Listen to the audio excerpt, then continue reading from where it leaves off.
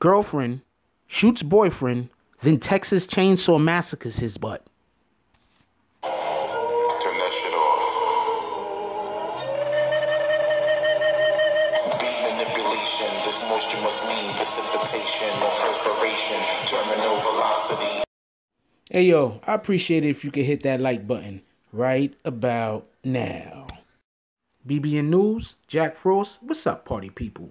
So yeah, we have a lady, and she decided that she was going to shoot her boyfriend in the head and then dismember the body. You heard that correctly. He went to bed, she shot him in the head, and then she allegedly shot him in the head, and then she allegedly cut the body into pieces and then dumped them off after keeping them in the house a couple of days. Now, this is all weird, obviously. This is, she's from Texas, by the way. Her name is Sierra Alexis Sutton. She's 30 years old. And she decided to do this it's not completely sure. All they know is that she had an argument with her boyfriend, 32-year-old Stephen Coleman. And when he laid down and went to bed that night, this was her designs. This is what she had decided to do. Friends reportedly say that Sutton confessed and told them that her 10-year-old daughter was in the home at the time. She was in the living room at the time. She wasn't even in her own bedroom. She was in the living room. The neighbors said that they didn't hear anything. There was nothing to suspect. The next day, Alexis, Miss Sutton, started going around and telling people that he had not come in the night before or something like that, and he was missing. She even went as far as to call the police and say that he was missing. So this is just, I don't know what to call this. She had a plan. She had a design. You don't just on a whim. This is just my opinion right here. You don't just on a whim say, I'm going to shoot somebody in the head and then cut their body up. This is a planned event. This is something that you plan out. Okay, now I'm going to wait for this to happen. Then I'm going to do that. So I'm going to need these tools. I don't know about anybody else, but cutting through bone and ligament is not as easy as it looks like in the movies. I personally accidentally put a chainsaw through my leg.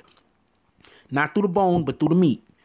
And when you're cutting through the meat, well, first of all, she used a chainsaw. Somebody would have heard something. I'm going to assume that somebody running a chainsaw inside of their house would be abnormal and somebody would be wondering what the heck is going on. So I don't think that that's what she used to cut the body up with, but I could be wrong. Cutting through the flesh, it went like butter, hot knife through a butter. Hot knife through a butter. That just sounds incorrect. It went like a hot butter knife through butter. I mean, but I guess if the knife is sharp and it's hot, it cuts even better. Not the point. The point is, when I accidentally put that chainsaw through my leg, it went like that. Luckily, I did not hit bone. But I will tell you that chainsaws do not cut through bones like it does in the Texas Chainsaw Massacre and all of those gory movies that you might see on TV or in the movies when the guy has the chainsaw and he just, effortlessly, without any effort, it just goes right through the bones. That doesn't happen. If any of you have ever used a chainsaw on a tree, it's more like that. It doesn't just cut through the bone. So whatever tools she needed to dismember this gentleman, obviously she had to have planned before time. There had to have been some forethought in this. So this was not a situation, in my opinion, in my estimation, where they had one argument and she just said, oh, I'm going to kill this MFer.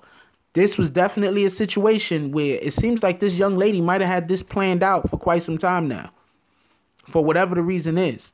I mean, I'm not saying she was abused. I hate when a man gets murdered by a female and the first thing everybody want to say is, oh, he must have been abusing her. It couldn't be that she had something going on with herself. It couldn't be just anything else other than the man was an abusive man. Like, it couldn't have been anything else. But, you know, let's just hope that that wasn't... Well, the man has already passed away. So let's not sully his name on top of that. And so far, there hasn't been any actual reason why she committed this heinous act. And then she chopped the body up and went and dropped... She's not coming out. She's going to be... When they sentence her... Because she's going to get found guilty. She did it. And she confessed to people. So there is, her guilt is not in question at this point. Let's hope that this wasn't a case of, and I'm not throwing this out here because I don't want to sully the man's name, but when you murder a man in your house and your 10-year-old somehow doesn't know, and it involves gunfire, and I'm gonna guess that there was not a silencer, but somehow your 10-year-old does not know that you fired a gun in the house. Your 10-year-old knows that you fired a gun in the house. You get it?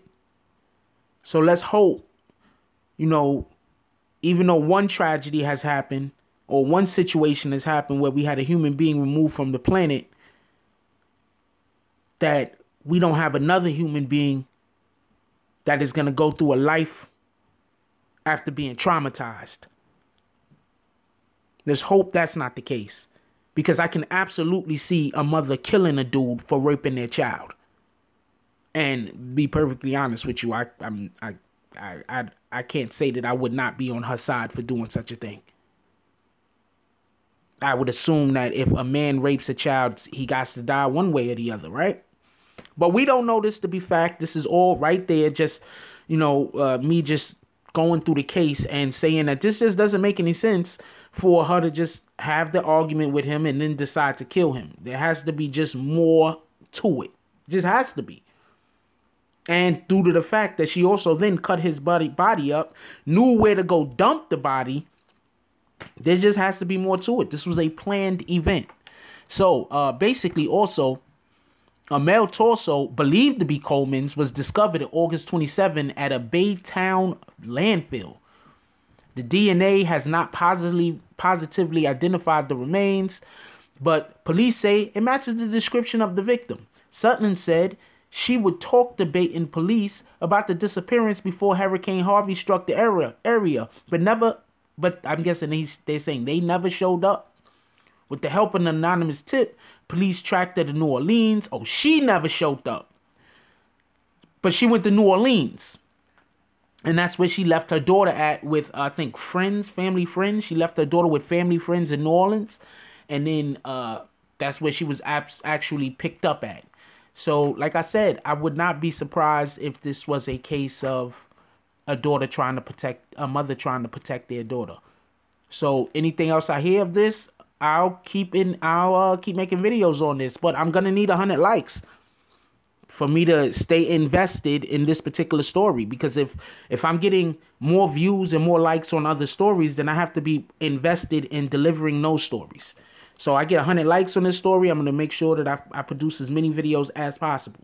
I'm gonna need 100 likes though. I'll tell you what, I need 50 likes. That's fair. I'm gonna need 50 likes, and Let's try to I'll keep the story going and make sure that I find out anything and then deliver the information. Anyway, I want to know what y'all guys think about this. Leave it down low in the comments. Like, comment, subscribe. Join the notification gang. # Bronx Bombers. I love y'all. Keep each other safe. I'm out. If you like this video, please hit the like and subscribe button. If you would like to help dictate the direction that this channel takes, please leave a comment. All comments are appreciated, whether positive or negative. Thank you very much and enjoy your day. And remember, positive thoughts cause for positive things to happen. Let's get it.